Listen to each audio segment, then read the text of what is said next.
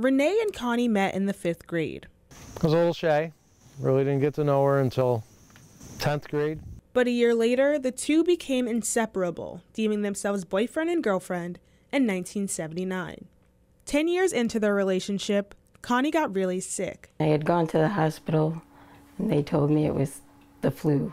But it wasn't the flu. And then they finally called a nephrologist in and he said, if you don't leave here today, you will die. It was lupus.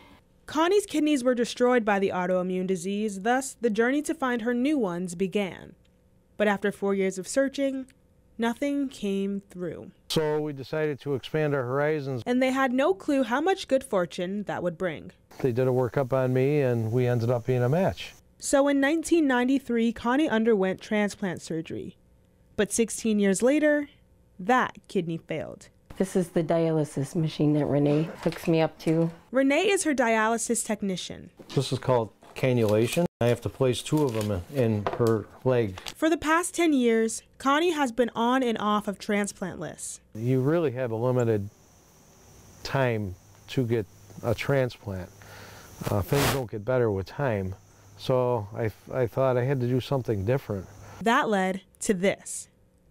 The two Jeroens receive 2 to 5 phone calls a week, but unfortunately, we haven't found that match yet. Kani is looking for O or B type blood. It doesn't matter if it's negative or positive, but more importantly, she is looking to get on a transplant list.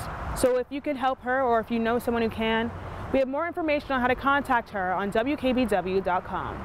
In Buffalo, Jetty Johnson, 7 Eyewitness News.